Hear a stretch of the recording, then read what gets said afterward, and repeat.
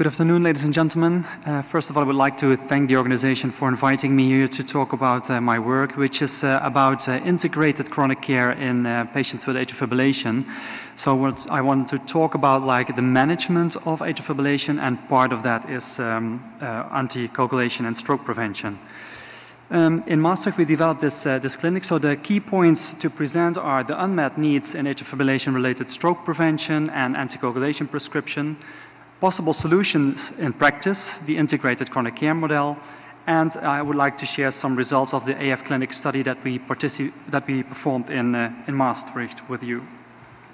But first, I would like to take you back into history and focus on the Heart Survey on atrial fibrillation. And this survey was conducted between 2003 and 2005 in 35 European member countries and incorporating more than 5,000 patients. And the aim of the study was to study the management of atrial fibrillation throughout Europe in terms of diagnostics and therapeutics. And the results of this study were quite shocking because the survey demonstrated that there was really a poor guideline adherence. And to give you an example, you see here the antithrombotics prescription according to the CHETS-2 score. And what you see is that about 50% of the patients in the low-risk CHETS score, so 0 and 1, receive oral anticoagulation, while in the high-risk scores, 2 till 6, the same amount of patients receive oral anticoagulation. So there's an overtreatment in the low-risk category and an undertreatment in the high-risk. And with this, the Heart survey demonstrated the poor guideline adherence. And even more, it demonstrated that poor guideline adherence was associated with an increased morbidity and mortality. The Maastricht University Medical Center in Maastricht participated in this study, and we thought from that point it was time to do something for these patients.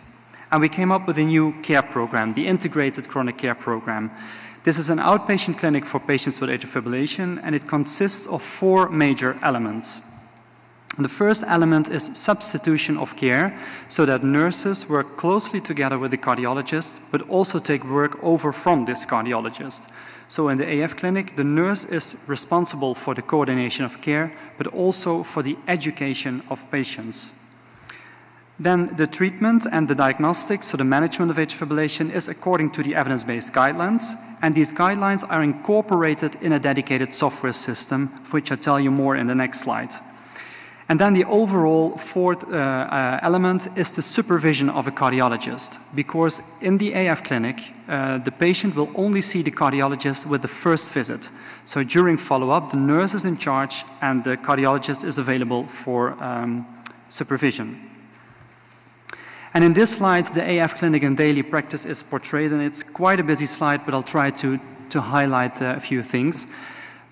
Before patients visit the outpatient clinic, they undergo a protocol of clinical tests consisting of echocardiogram, 24-hour Holter registration, laboratory testing, and EKG.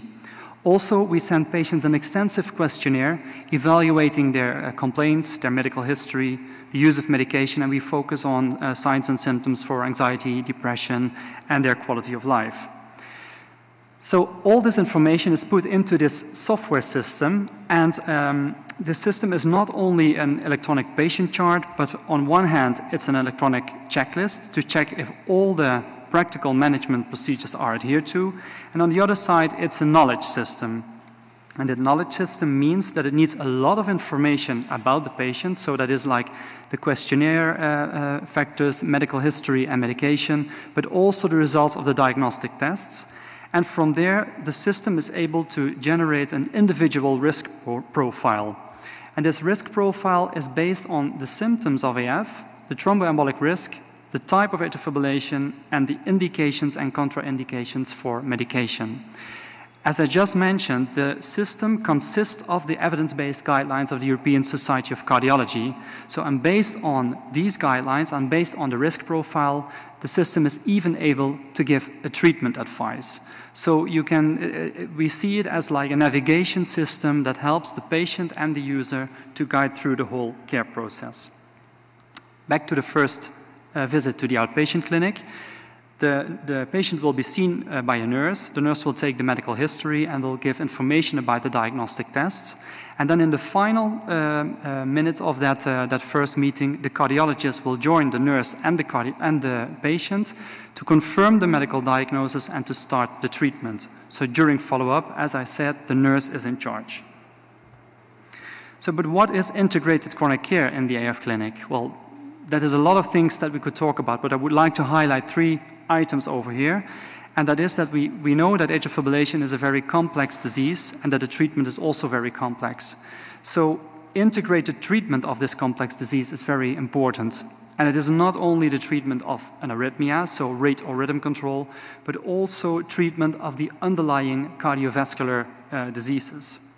And then, of course, prevention of thromboembolic complications and prescription of anticoagulation, focusing also on lifestyle management. And another important issue is that there should be a professional relationship between this nurse and the cardiologist.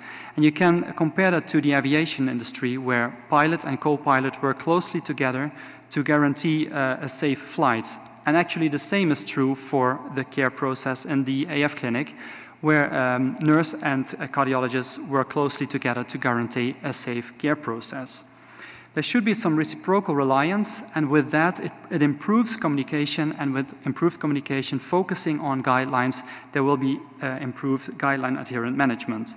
But the most important thing in this clinic is that there is a patient-centered approach. So we try to focus on the patients, try to involve them in the care process by giving them patient education, stimulating them into their self-management role, and there's also some space for shared decision-making.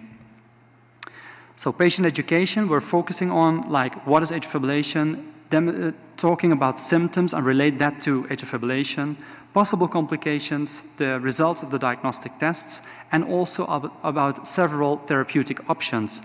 And then we arrive on the part of oral anticoagulation. And therefore we start with, together with the patient to fill out the CHATS-VASC score, because this is an easy system to show the patient that they really need or don't need oral anticoagulation. And from there, it's even easier to involve them in the care process and tell them what they can do themselves in this. I would like to highlight this important paper of the European Heart Rhythm Association that arrived with the new oral anticoagulation products. And in this paper, there is this figure focusing on how you can set up the follow-up and checks of the prescription of oral anticoagulation.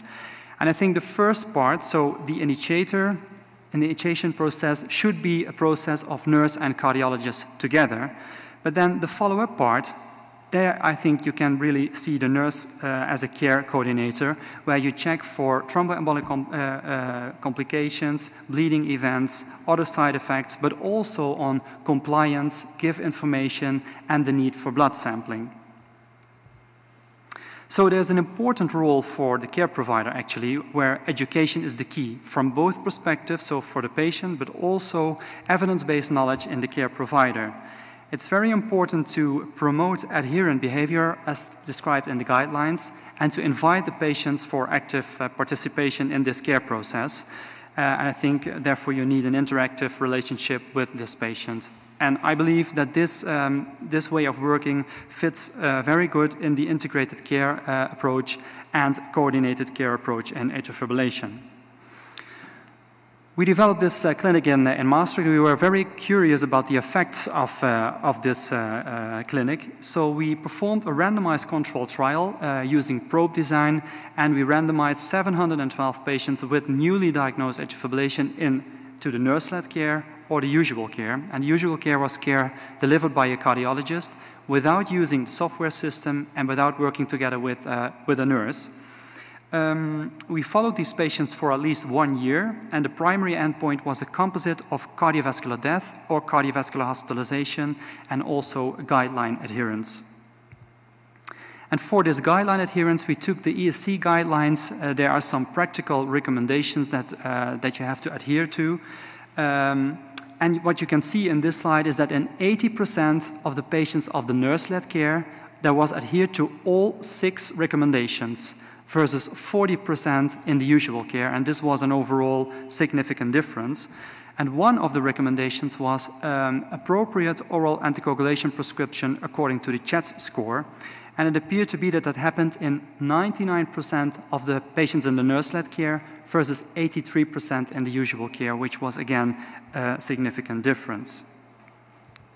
Well, looking at the other primary endpoints, so the combination of cardiovascular hospitalization and cardiovascular death, you can see here the Kaplan-Meier curve representing the cumulative incidence of this composite endpoint, which was 20.8% in the usual care versus 14.3% in the nurse-led care, which was a 35% relative risk reduction in favor of the AF clinic.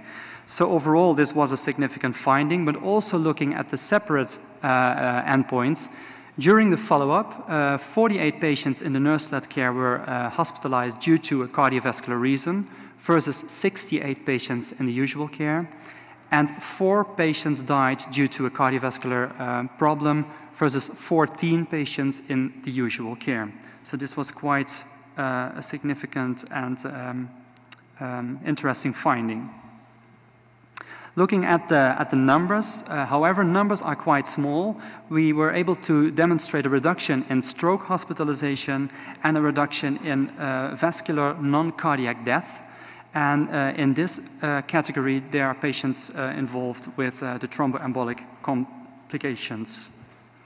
So in summary, I think a nurse-led AF clinic can promote improved anticoagulation guideline adherence. It protects patients from incomplete diagnostic and therapeutic procedures, and with that it can prevent, especially in this case, thromboembolic complications, hospitalization and death. It's very important to promote an interactive partnership between cardiologist, nurse, but also the patient to involve in this process, and it creates possibilities for activation of self-management behavior, which will be more and more important in the future. So with that, coordinated care in anticoagulation is essential to support effective AF-related stroke prevention. Thank you very much.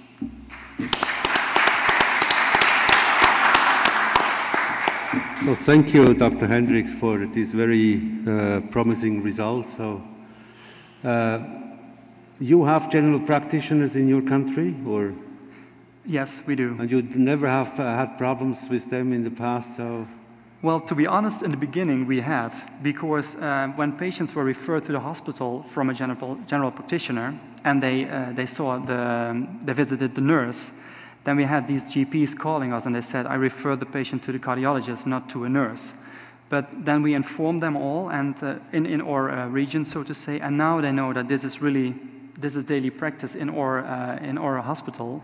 So, and with that we're also now setting up like more a combination between first like GP practice and hospital practice to work more together. But that's a difficult task still. Thank you very much. Are there other questions?